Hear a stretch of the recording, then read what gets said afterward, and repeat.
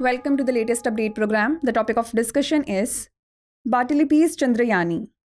Recently, the Cochin University of Science and Technology discovered a new species of marine tardigrade and named it Batillipes Chandrayaani as a homage to the Chandrayaan 3.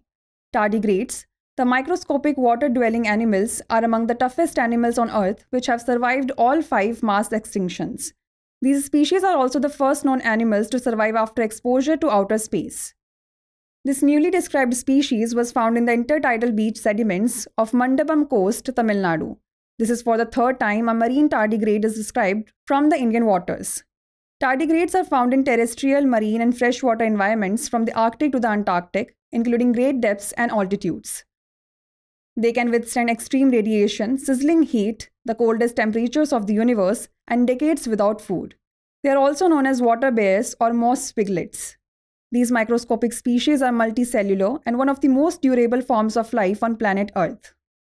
Now is the time to test your knowledge. The question is, which of the following statements with respect to tardigrades is or are correct?